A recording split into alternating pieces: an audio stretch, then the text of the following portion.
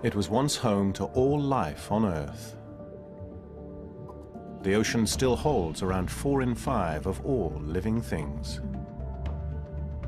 Much of its vast biomass lives in depths that have been beyond the reach of humans. Until now. Deep sea technology has revealed a world of wonder.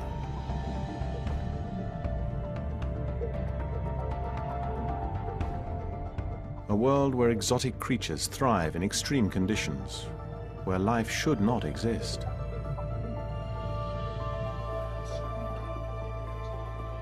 But pioneering exploration of this new frontier has also revealed a fragile, vulnerable world that we waste at our peril.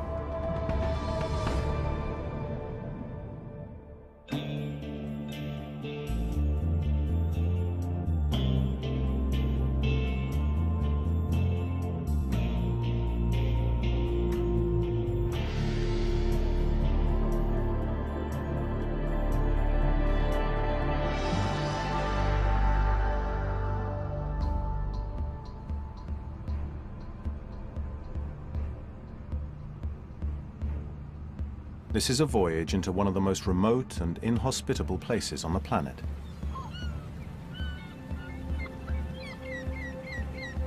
A kind of undersea volcanic hell.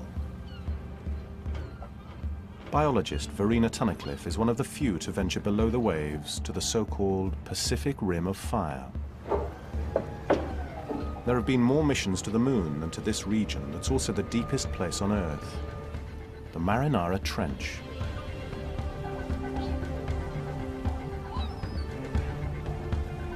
The mission set out from the island of Guam, another product of volcanic activity that continues to boil away in a different part of the Pacific, kilometers under the surface. We targeted the subsea volcanoes along the Mariana Volcanic Arc. And I think the most amazing thing that we came back with was that everything was new. We've seen a lot, my buddies and I, going out to sea. And it was like going to sea for the first time again.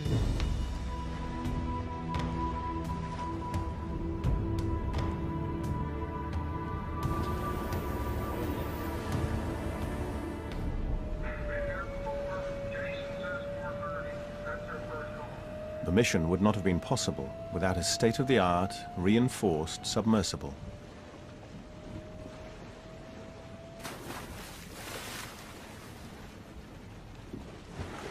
It would have to withstand pressures that would crush an ordinary submarine, yet still be able to deploy sensors and cameras controlled from the mothership, floating kilometers above.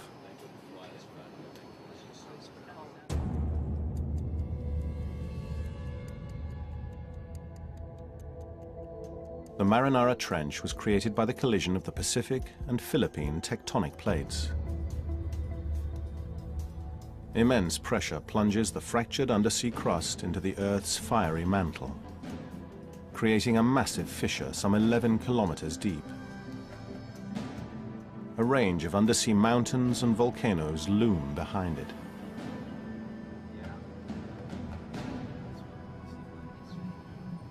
The peak of one of the tallest seamounts towers just 400 meters below the waves.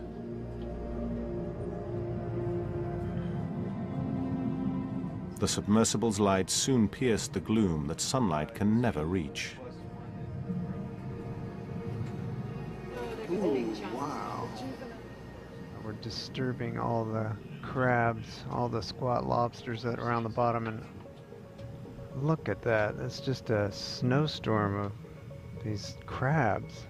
And now they're all floating back down to the bottom, parachuting out of the sky. The real surprise was yet to come. Oh my God! Almost half a kilometer below the ocean, another bizarre sea of molten sulfur. This boiling, toxic sludge should kill. There's a flatfish down there. He doesn't care. Having adapted to thrive in crushing water pressure, Well, look at the him. flatfish also seemed at home on a 200-degree vent of boiling sulfur.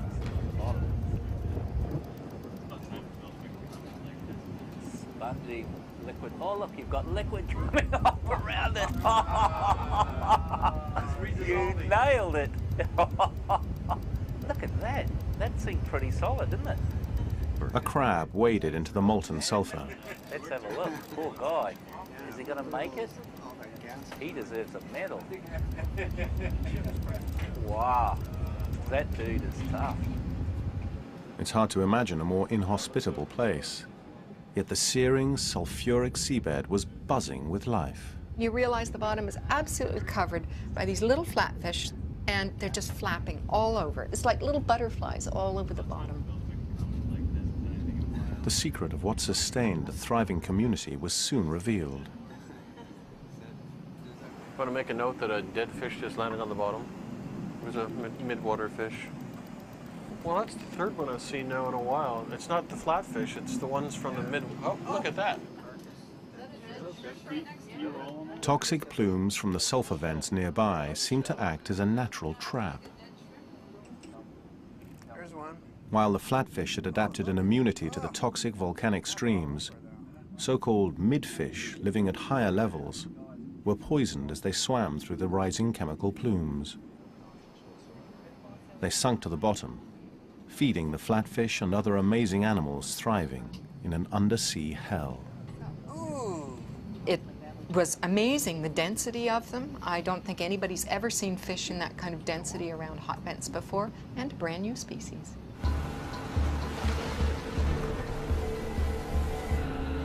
The researchers surfaced with new species to add to a census of marine life. It's a list that's growing longer, as deeper, more remote crannies of the ocean floor are explored. Eocarnelasmus represents the most primitive living belanamorph. But that's not what this guy is. The expedition continued along the so-called Rim of Fire, a chain of undersea volcanic mountains created by the collision of two tectonic plates.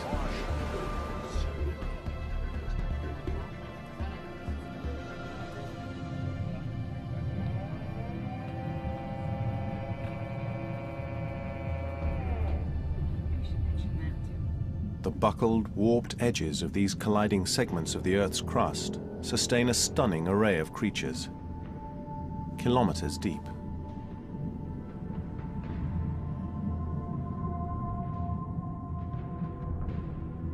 Every volcano we went to was something different, a different community, a different set of chemistry, a different set of conditions, a different behavior in the volcanoes, and new animals and new communities everywhere. It wasn't just the amazing variety of sea life that the science team wanted to explore. Marine geologist Bill Chadwick was hunting for an erupting undersea volcano that would dwarf the steam vents and sulfur plumes. So what's next? Go up to fault shrimp. It seems like every dive is a little more exciting than the last, so I'm kind of looking forward to the next few days. Much like a deep-sea fishing expedition, the scientists waited, hoping to hook a monster. Yeah, well, once you know the scale of that, yeah. We're over the summit, going down, and we started seeing the edge of this giant plume. Yeah, on the right, in the lower right there. That's it right there, huh? The violently shaking camera told them this was no ordinary vent. Cool. Wow, look at that. What a great view. This is the first time anybody's seen this. Oh my God, look at that. Whoa! Holy moly. Wow. Look at that red. Holy cow! Last night,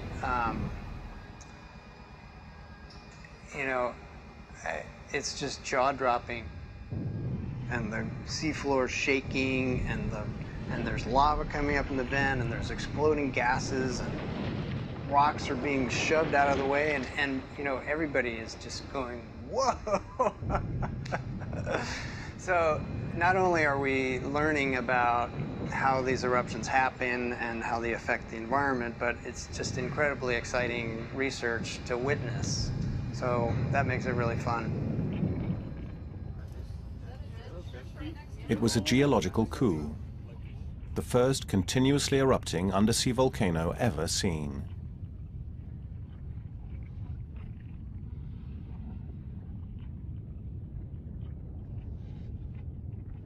Biologists were also treated to a new discovery.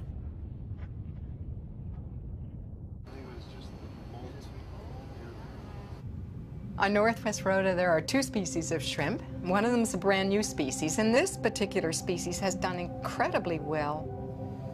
There's very little competition. Nobody else wants to live there, and yet there's a lovely food source. And so perhaps they've become cued to those volcanic emissions that other species hate, that kill them, and yet they go, aha, a whiff of sulfur, and I'm going to go down and follow that sulfur cue. Oh, got a few in there. It's a nice big fat one on that rock there.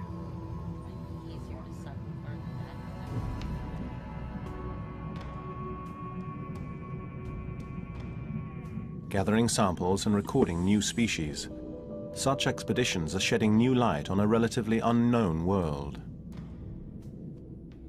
Undersea mountain ranges may play a vital role in supporting marine life.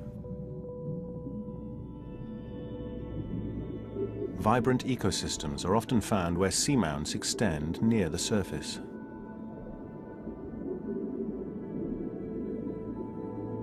Nutrient-rich waters rise up the slopes to support everything from coral reefs to teeming schools of fish. It's a process that's still poorly understood. We know more about outer space than the perpetually dark, crushingly pressurized domain of our deep oceans.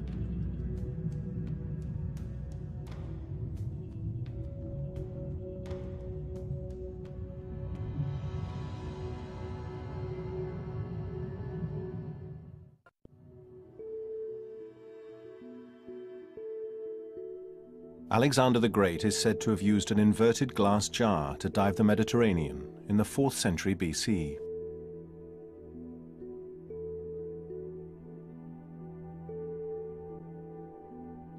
Open-bottom diving bells were still being used well into the last century.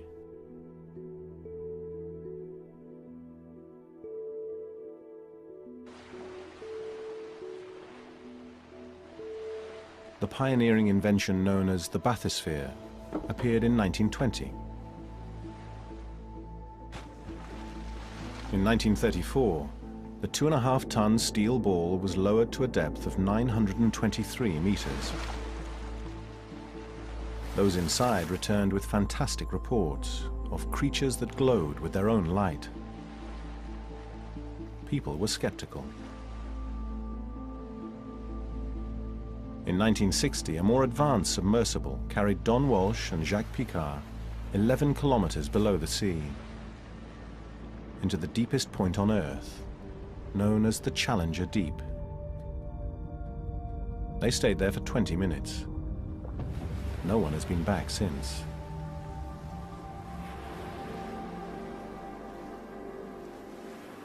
That remoteness, that inaccessibility has served to protect the ocean from a great many forms of human perturbation.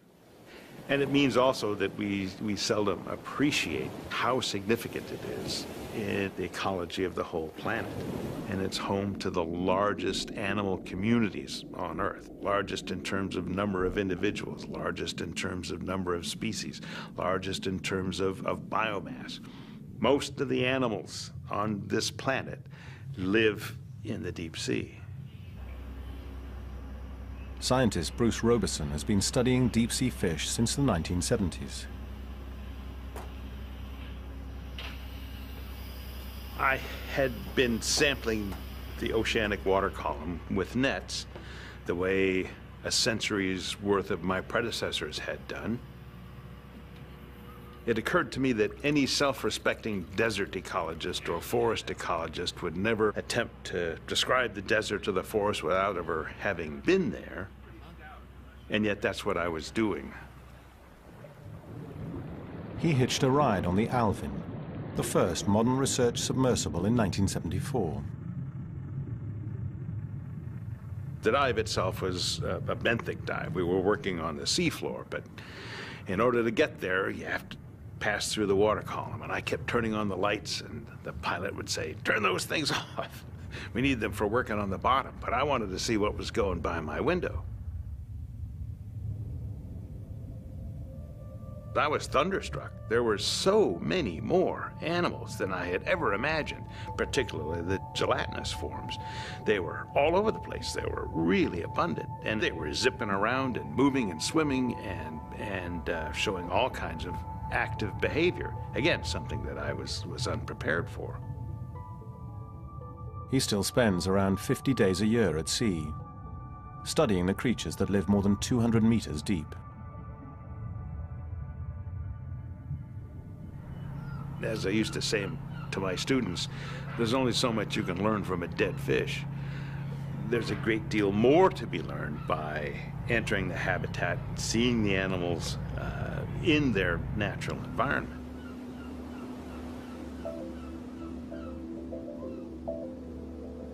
The North Pacific coast, just south of San Francisco, is an ideal place to start any deep water expedition.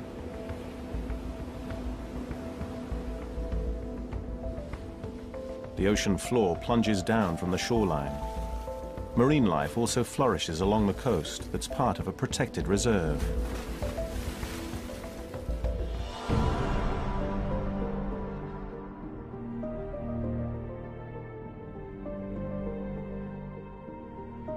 It seems that every trip leads to another new discovery.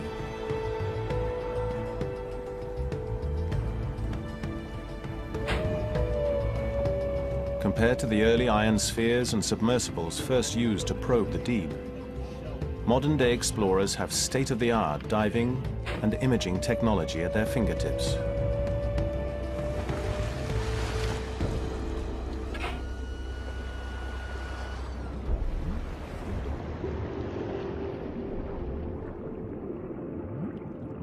On the way down, the submersible passes through the upper waters, home to familiar species like sardines, sharks, and everything between.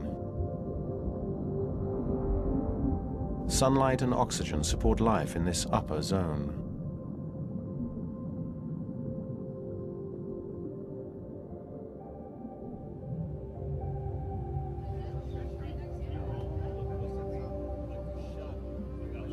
At a depth of around 200 meters, the mesopelagic, or mid-water zone, begins.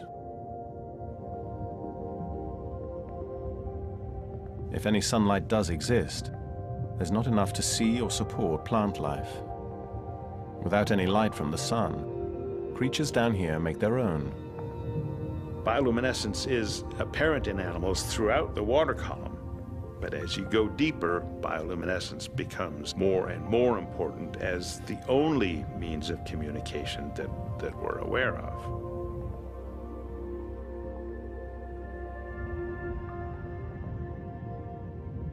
The few creatures that can't produce their own bioluminescence harness bacteria that do.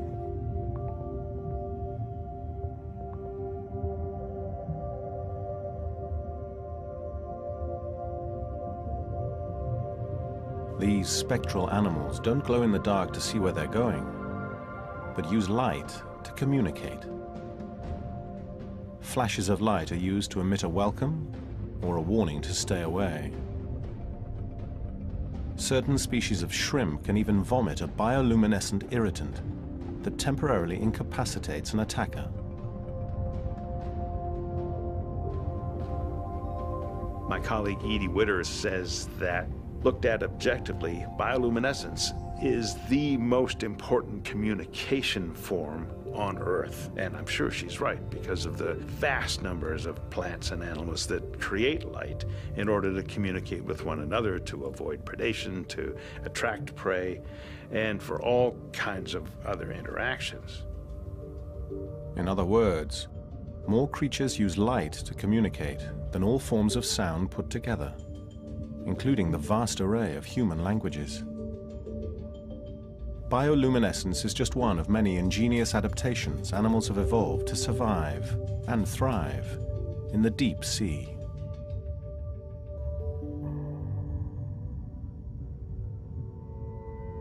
Some 600 meters down, the capture of specimens like this vampire squid helps researchers make sense of a world that's still relatively unexplored.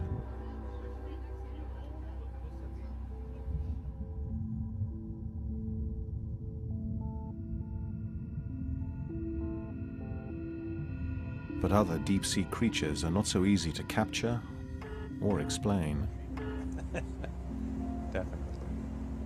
Possibly the longest animal organisms on Earth, siphonophores are carnivorous predators, but so delicate, they disintegrate when netted or grasped.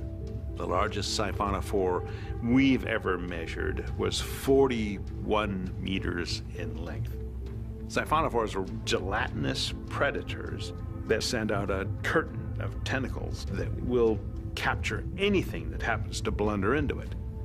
They are unusual in that they're colonial animals. It's a colony that behaves like a single organism. They're made up of multicellular individuals that work together, although each has a specialized function. A siphonophore is like a cooperative made up of thousands of conjoined twins, each designed to perform a specific task. Like ant colonies, there are specialized individuals who have particular functional roles within the community. There are propulsive units. There are individuals that are reproductive elements. There are individuals whose role is to catch and digest food.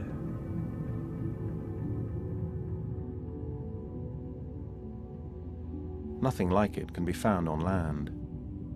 Experts can't decide how to classify it. Do you treat it as a colony? Do you treat it as an individual? Or do you think of it as some sort of superorganism, which is often the fallback position? Well, it's special, it's not like anything else. We'll call it a superorganism and leave it at that. Other creatures that live alongside these superorganisms have also evolved superadaptations to protect themselves from lethal stings and to feed off those that can't. Macropinna is a little fish that we have known about for a great many years from net-caught specimens. When we first came across one, we were astonished to see that there was a transparent shield over the top of its head. Every specimen that I'd seen was drawn without transparent shield. We were well aware that they had tubular eyes that looked upward, and it always puzzled me that they seemed not to be able to include their mouth in the field of view of their upward-looking eyes. And how can you feed effectively if you can't see what you're eating? Well, as soon as we began to observe these animals in their natural habitat, everything came clear. And we've been able to determine that the eyes are capable of rotating from their upward-looking position to a forward-looking position. And these animals probably swim along beneath large siphonophores. When it sees something in the tentacles, it rotates the body and the mouth upwards, grabs the food, rotates the body back down, and proceeds down the linear smorgasbord of food that the siphonophore provides. The transparent shield protects them from the stinging cells in the tentacles of the siphonophore that they're swiping food from.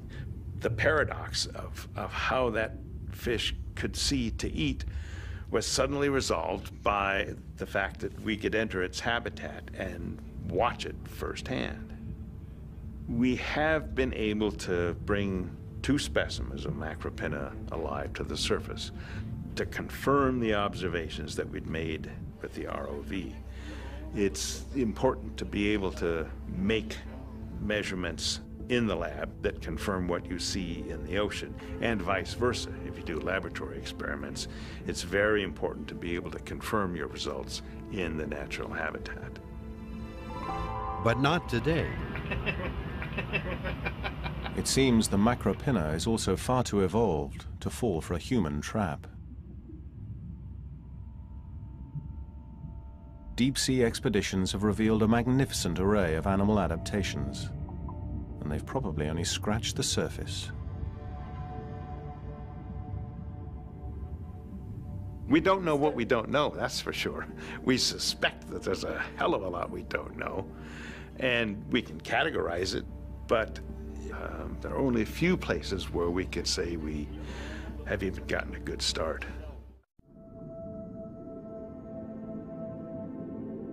Until recently, deep-sea fish were out of reach of commercial fishermen.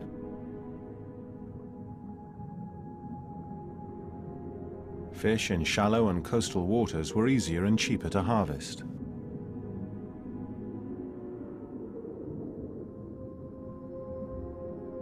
But when these fish became scarce, trawlers looking to make up the shortfall steered a course for deeper waters.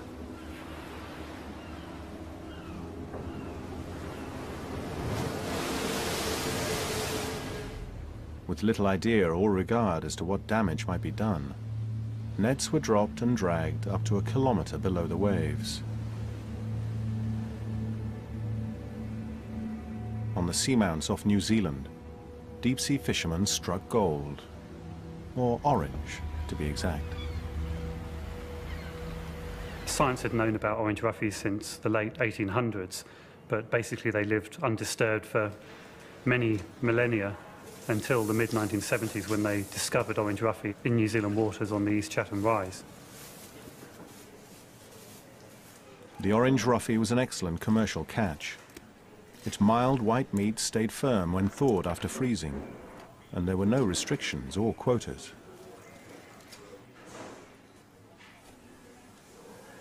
When other concentrations of orange roughy were found in the Pacific, Indian, and North Atlantic, fishing boats plundered the orange bounty.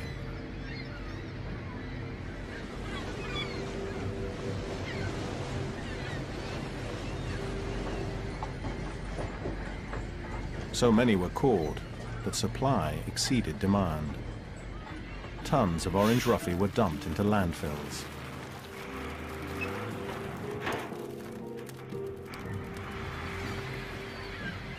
Then, suddenly, the bounty dried up. Catch rates plummeted faster than anyone expected.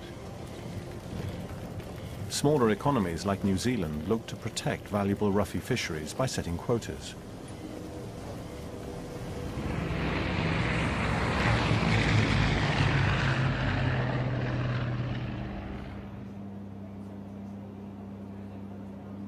Air patrols were deployed to enforce protection within national boundaries.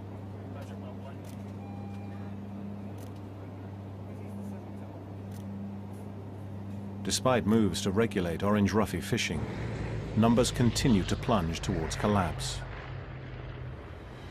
All of a sudden, those who plundered the orange roughy without regard for potential consequences wanted to know more.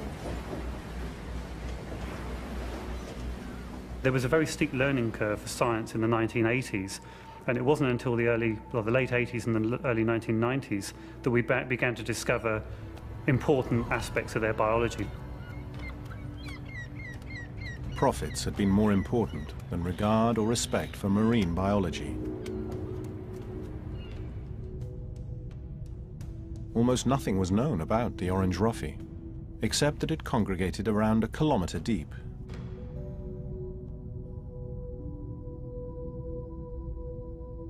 Quotas were based on what was known about fast-growing, shallow water species.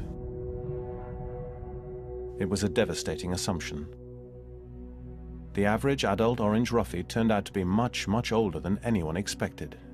So the way we actually age them is to use bones in their body, and The bones in their body, they're like trees, and trees have growth rings. And fish bones will actually do the same thing. And so we can use it to measure how old they are.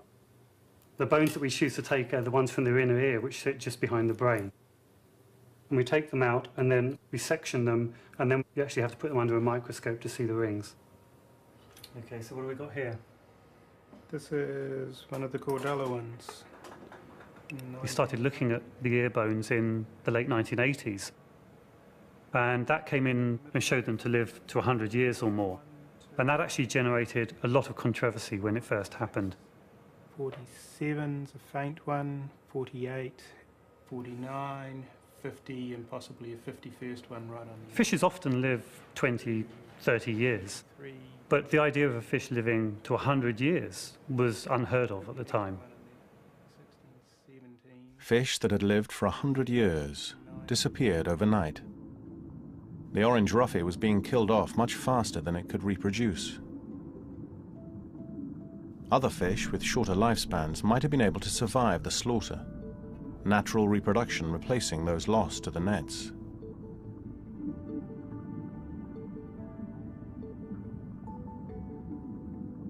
But the long-lived orange roughy could not reproduce and grow anywhere near quickly enough. Populations collapsed, fish to extinction. By the time quotas and bans were introduced, many orange roughy populations had already disappeared. The Australian fishery is effectively closed. There's one small fishery remaining. The Chilean fishery is closed. The EU are planning to close, I understand, planning to close their orange roughy fishing from next year. The Namibian fishery has been reduced to a low level, so the New Zealand fishery is continuing, and in a way it was the first, and it looks as though it may well be the last remaining substantial orange roughy fishery. New Zealand has closed fishing grounds and drastically reduced quotas in the hope of stopping and even reversing the damage. But many believe it's too little, too late. Others, like marine biologist Boris Worm, are more hopeful that responsible management can make a difference. I don't think it's too late to change things, and what gives me hope is that increasingly we see where people are doing a good job and where they're trying to manage things sustainably. We see recovery of fish stocks, we see rebounding both close to shore and on the high seas. Swordfish stocks in this region, for example, have been increasing recently due to good management, and that's really a sign of hope.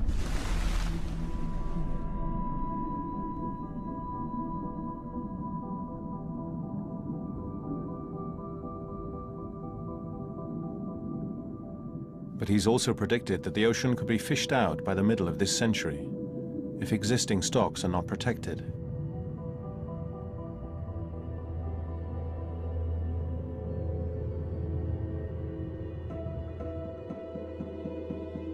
Those who've studied the effects of industrial fishing are also concerned with the environmental damage wreaked by deep-sea trawlers. Nets dragged over the sea floor can also damage the habitat that harbors fish and countless other creatures.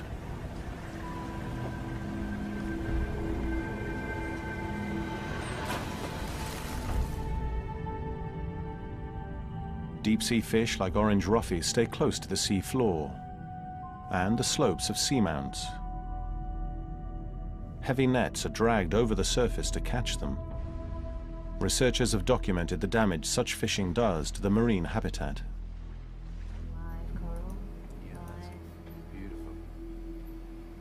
Sandy sediment down the base. Coral rubble, some Gorgonian corals to the left. The orange roughy just hanging motionless. The fishing gear used for orange roughy fishing at those depths weighs about 3 tons. So the impact on fragile fauna, on vulnerable fauna like corals and sponges, is considerable. In the hunt for orange roughy, heavy nets were dragged over vast swathes of ocean floor. Yet nobody knew what else the heavy bottom gear was destroying to get them. The difference between fished and unfished seamounts is very strong. Where seamounts have been heavily trawled by heavy bottom gear used in orange roughy fishing, the corals, they do get damaged and impacted heavily by the commercial trawl gear. Like the orange roughy, seamount slopes deep below the ocean take a long time to develop. Once damaged, corals and sponges that have taken hundreds or even thousands of years to grow may never come back. Undisturbed for millennia, these corals and sponges have never adapted to change. Our belief is that these deep-water coral reefs have developed over thousands of years. The growth rate of those corals is very slow. We think it's only millimetres per year. So any recovery, if in fact it can occur at all, is going to be very, very slow.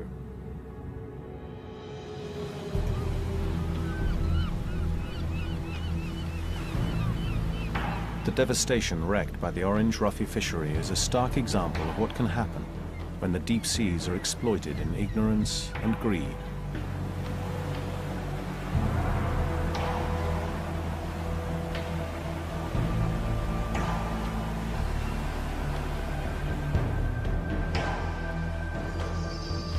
It turns out that the ocean is a complex, three-dimensional world.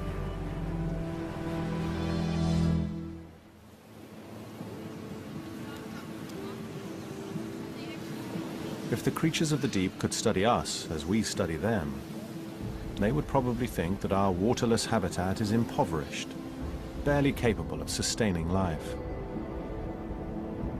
Exposed to extremes of light and temperature, we are mere bottom crawlers, gravity's prisoners, condemned to live in 2 dimensions on the floor of our atmospheric sea.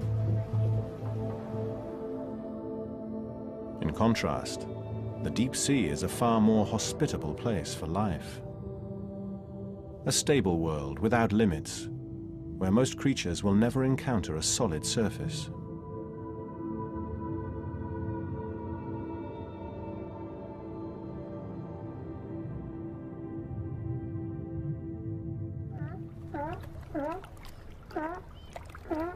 Alright, safety harnesses secure. A few broad-minded terrestrials have grasped this essential difference between our planet's 2 worlds. Okay, we're good. One of them is engineer and undersea explorer Graham Hawkes. We're just not accustomed to thinking 3-dimensionally, so I think we take our terrestrial view of things and imprint it on the ocean. So our view of the ocean is it has this surface and it has this surface. And if we can move on that one and that one and travel between them, we're done. But this 3-dimensional space, that is this planet.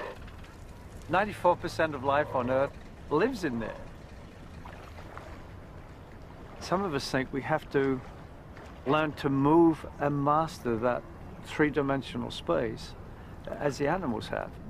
I mean, if you look at the sea lions here, they don't open valves and sink up and down and then try and catch a fish on the way. They zoom.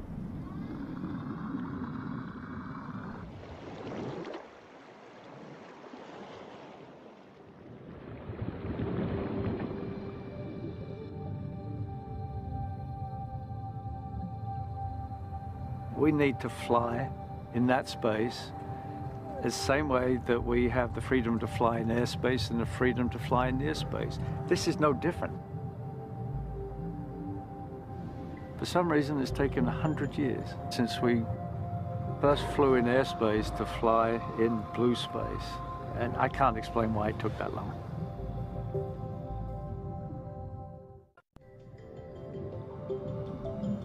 The so-called Super Falcon submersible is one of many designs created by marine engineer Graham Hawkes. To truly appreciate and understand the ocean and its inhabitants, he believes we have to be able to move like them, gracefully and gently, without blinding high-powered lights and deafening motors. In the past, we've been so obnoxious, we've been painful to them. We go down with noisy vehicles, blasting out light that are going to damage eyeballs, and we expect to see things. It's kind of silly.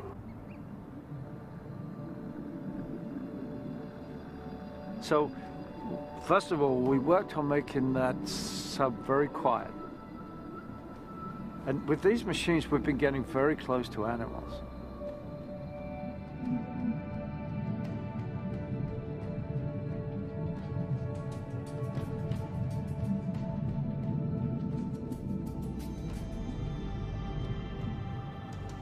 And then we've learned to put very, actually low power, we call it mood lighting, around the submersible. So we try and probe ahead with lasers, and then we put the smallest amount of light out we can just around, so that anything we get close to, we can actually see.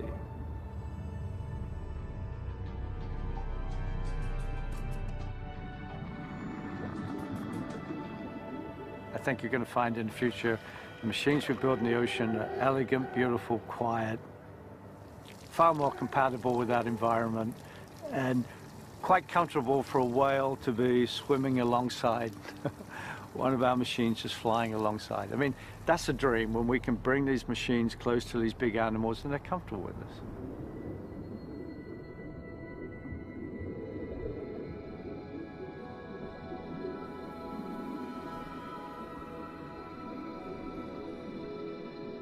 Such machines are designed to blend in with the ocean environment.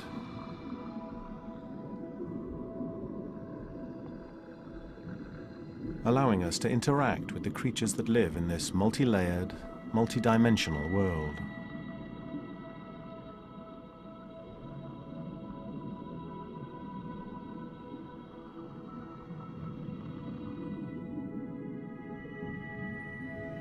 The vast ocean below the waves is still a relatively unexplored and unknown world. Yet ocean research receives just a tiny fraction of the resources lavished on that other great frontier, space.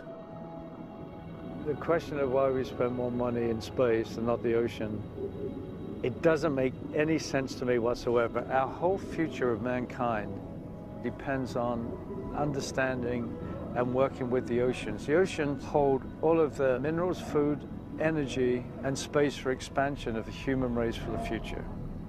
Not near space. Near space, it's a sterile vacuum. A great view, what else? Our planet is largely covered by ocean, a complex system that regulates all that we need to live and breathe. It's a system we're only just beginning to understand. If scientists are right about its importance to our future, there is no time to waste. It's not just the future of humanity that's at stake, but the wonder of life itself, the compelling, unexpected discoveries that connect our two worlds.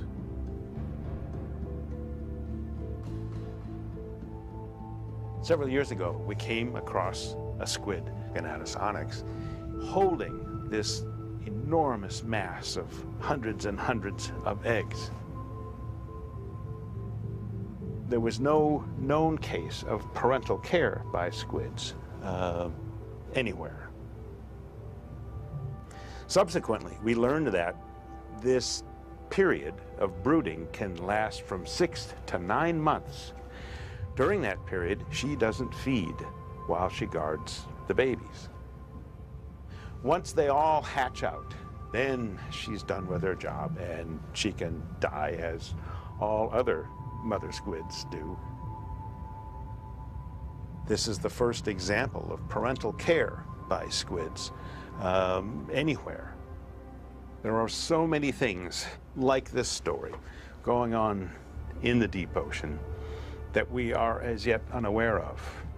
And if the changes that we're making to the ocean prevent us from ever learning those things, if all that were to disappear before we even have a chance to learn about it, then it would be a tremendous loss for us all.